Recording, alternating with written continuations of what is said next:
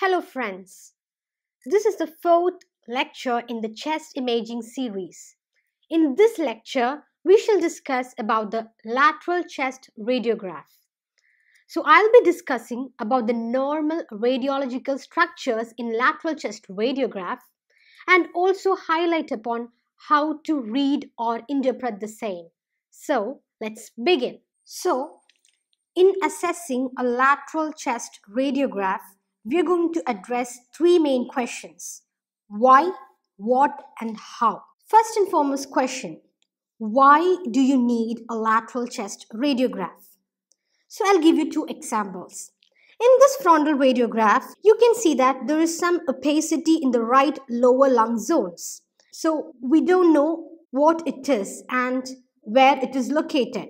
So if you have a lateral chest radiograph as shown here, you can see that there is a wedge-shaped radiopacity in the region overlying the heart.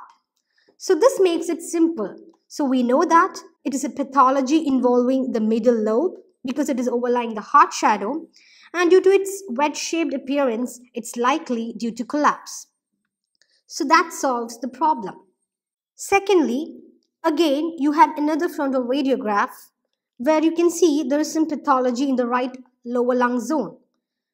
So comparing to the previous radiograph, you can see that it appears similar to the example shown before.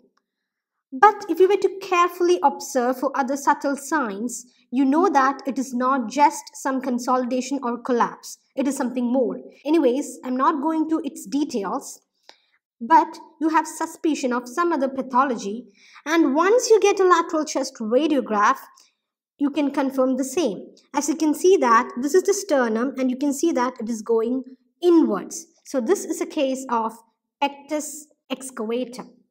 So these are the basic two indications of lateral chest radiograph: to localize the lesion, where is it located, and secondly, to look at special areas which have not been addressed in the frontal radiograph and thus helping us in diagnosing the same. The next two questions that we are interested in are: what is a normal anatomy and how do you read the chest radiograph? We shall see them together in the subsequent slides. Again, if you have a protocol in reading chest radiograph, it becomes simple. It ensures that we have not actually missed any specific areas. So again, we'll go with the algorithm A, B, C, D, E, and F. So A standing for airways, B for the blood vessels in the bony cage, C for the cardia and the mediastinum, D for the diaphragm and costophrenic angles, E for everything else. We shall see them in detail later. And finally, F for the fissures. So first and foremost, we shall see about the airways. So let's see the pictorial representation given on the left side. As you can see, the trachea is represented by the radiolucent tubular structure in the center. And if you observe carefully, as you go down the trachea, it narrows down or tapers down to a point. So this area shows the site of carina, but you cannot see carina in a lateral chest radiograph. Instead, you can see the takeoff of two airway structure, that is the right upper lobe bronchus and the left upper lobe bronchus. These are seen as two radiolucent structures superimposed within the central air column. So the upper one being the right upper lobe bronchus and the lower one being the left upper lobe bronchus or the left main bronchus, its distal part. So let's see that in a radiograph. So airways, that is the trachea represented by the central lucent tubular structure. So as you go down, you can see that it is tapering down to a point. Here you can see two radiolucent structure if you look carefully. This is one, and if you more carefully, this is the other one. So I'll mark it out for you again. This is one radiolucent structure and this is the second one. So if you were to observe carefully, the one below, as we've already mentioned, which would be the left upper lobe bronchus or the left main bronchus, its distal part, it is more distinct and more clearly outlined because it is surrounded by the vascular structures and making its contrast superior. Whereas the upper one, which forms the right upper lobe bronchus, is seen but little less distinct. So this is the magnified view showing the right upper lobe bronchus and the left upper lobe bronchus. So sometimes the only bronchus that you may see would be the left upper lobe bronchus for the reasons already mentioned. Now coming to the next structure, the mnemonic B, which stands for blood vessels and the bony cage. So first about the blood vessels. The two important blood vessels that we're going to assess is one, the aorta, two, the hilar vessels. So regarding the aorta, you can look carefully and you can see this radiodense tubular curvilinear structure. This is the arch of aorta. And if you were to trace it proximally, this part which merges with the heart shadow here, that forms the ascending aorta. And again, if you were to look carefully, if you can trace it down, you can see the descending aorta here. So in the aorta, look for the normal caliber. Any increase in size, it can be due to aneurysm. Next, we shall see about the hilar vessels. So again, going back to the pictorial representation, how can you identify the hilar vessels? In the lateral radiograph, there are two important hilar vessels that you can make out. One would be the right pulmonary artery, the other would be the left pulmonary artery.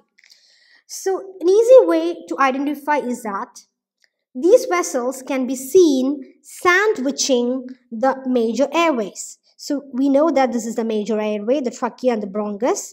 And these vessels are seen as radiodense structure. Why radiodense? Because it is filled with blood. Anteriorly and posteriorly sandwiching the airways. So the right pulmonary artery would be anterior and the left pulmonary artery would be posterior, outlining the airway structures. So let's trace them out in the radiograph. So first and foremost, you have to localize the airway. So the tubular airway structures, radiolucent structure you can see here, and sandwiching the airway structures, the radiodense structure anteriorly, this area would be the right pulmonary artery. And a clue to see the left pulmonary artery is that, remember, it looks like a miniature form of the arch of aorta. See, we know that over here you have the heart, the curvilinear structure here would be the aorta, and paralleling that, the miniature comma-shaped structure here, that would be the left pulmonary artery. So it is comma-shaped, paralleling the aortic arch, but seen posterior to the air column. So what are the things that you have to assess in the hilar vessels? You have to look at the density and the size. So if there is enlargement in the size with increased density without much distortion of the structure, it can be due to vessel enlargement, as in pulmonary hypertension. Whereas if the size is enlarged with added density and a distorted contour, it signifies some lymphadenopathy or a hilar mass lesion.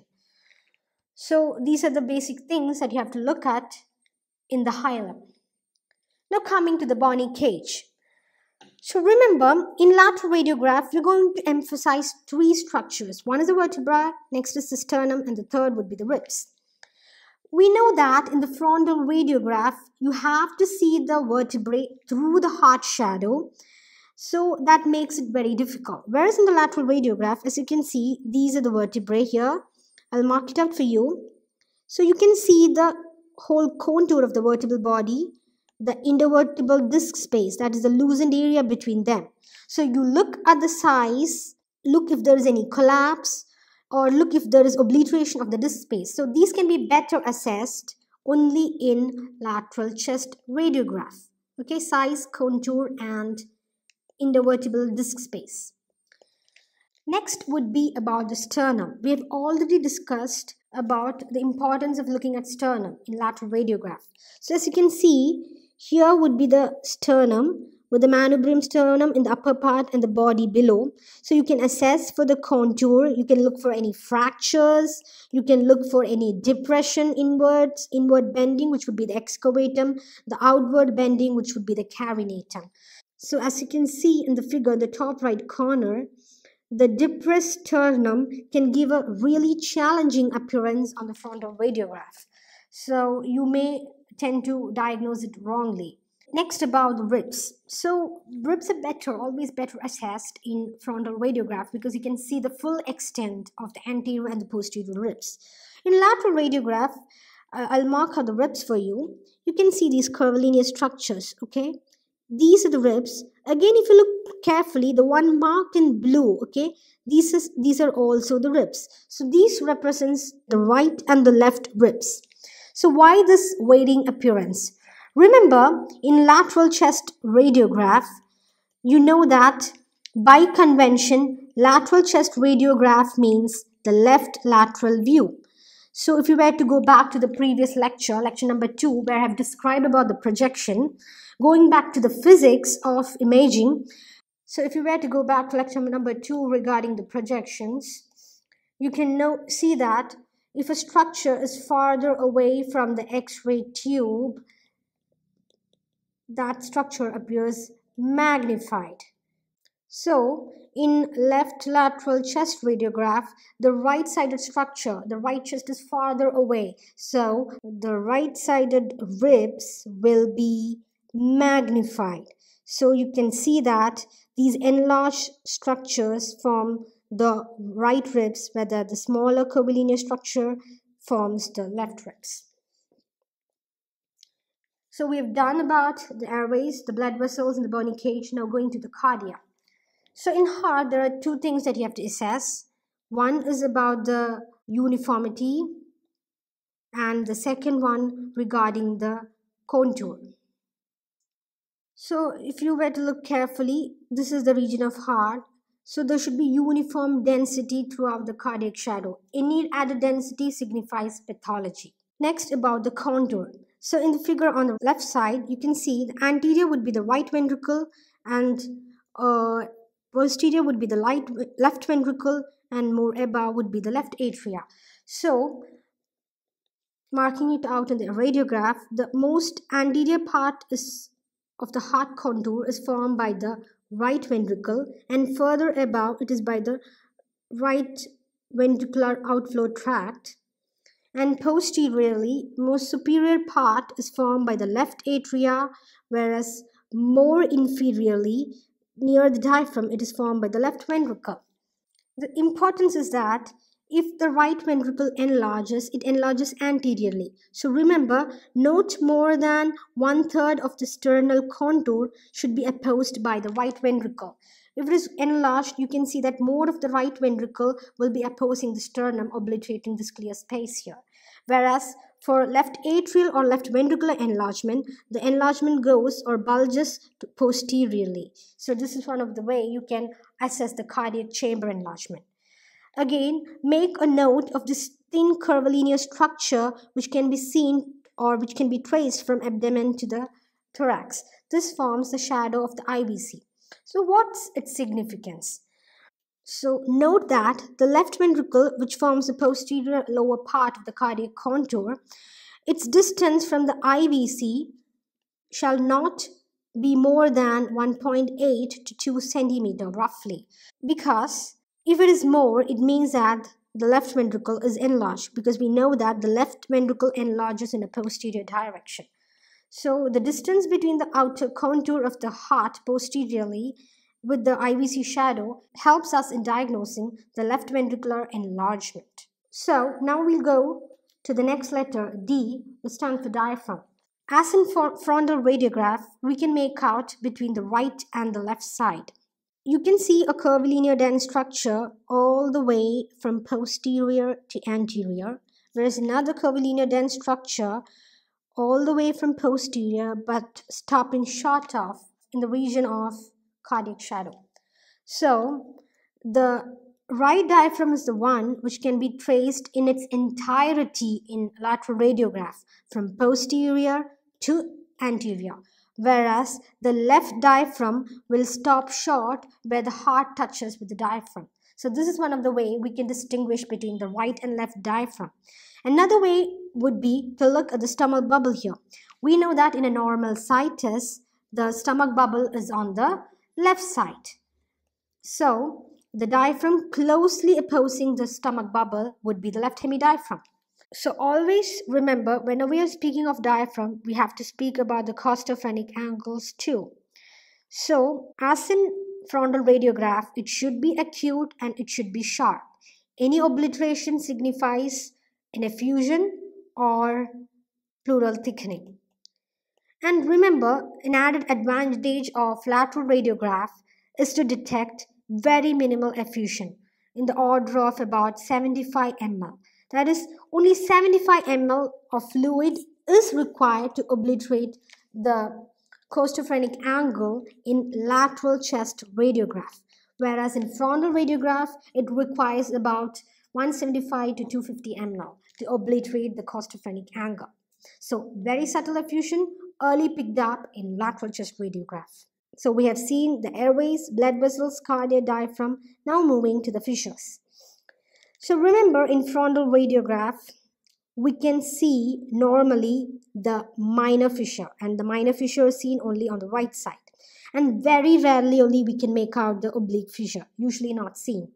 Whereas in lateral radiograph, we can make out both minor and major fissure.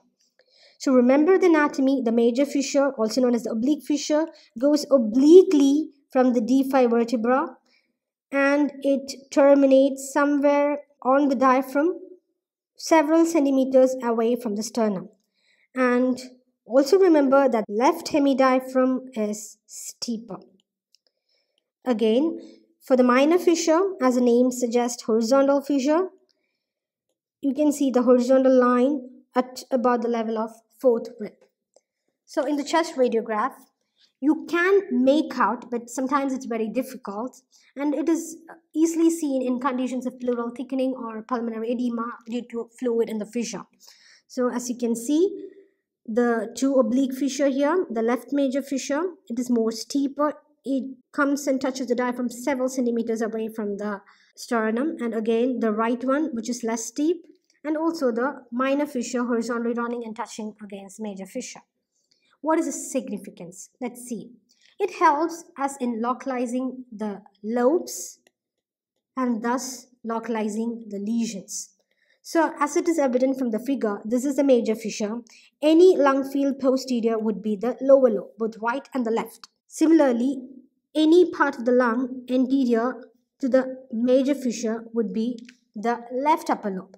But this is not the case with the right upper lobe, because we know that there is a minor fissure which is separating the right upper lobe and the middle lobe. So for right upper lobe, anything anterior to the major fissure and above the minor fissure forms the right upper lobe, whereas the middle lobe is delineated by the minor fissure above, and posteriorly it is limited by the major fissure, and anteriorly the sternal surface. So this helps us in knowing the lobes and thus localizing lesion to the lobes. So if you have observed carefully, in the mnemonic we have skipped E, the everything else. We shall see them separately. So everything else stands for three dark regions, dark or loosened regions and a sign.